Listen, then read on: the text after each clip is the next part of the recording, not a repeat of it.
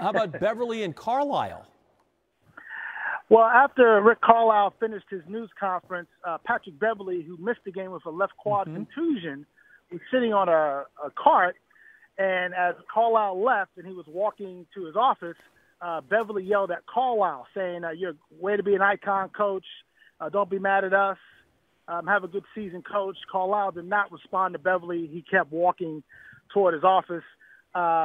I did not talk to Beverley after the game, but I'm just guessing here that he was upset at some of the things that transpired during the game. At one point, Carlisle got a technical foul, and he was clapping, saying, "Good call, ref, good call, ref."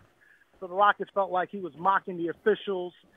James Harden got knocked down on a screen by Andrew Bogut. Ryan Anderson got hit in the head. Anderson had neck surgery years ago with New Orleans, and Anderson said he's very sensitive when he gets hit in the head because he felt like his neck was tingling a little bit there.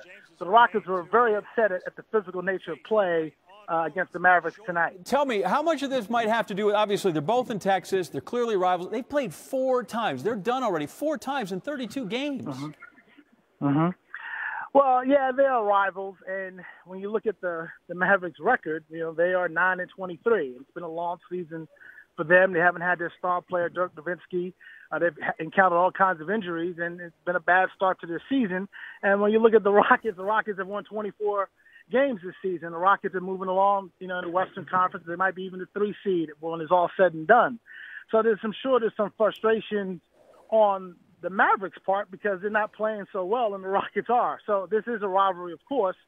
But when I think of the bitter rivalries that the Rockets have, it's usually with the Clippers and the Warriors because those games mean so much more, even the Spurs. And the Mavericks might be a distant, 4th when you look at the list of teams in the rivalry list. But, yeah, being, I guess, 3.5 hours away from each other and people in Houston don't like people in Dallas and vice versa, these kinds of things will occur from time to time like it did tonight.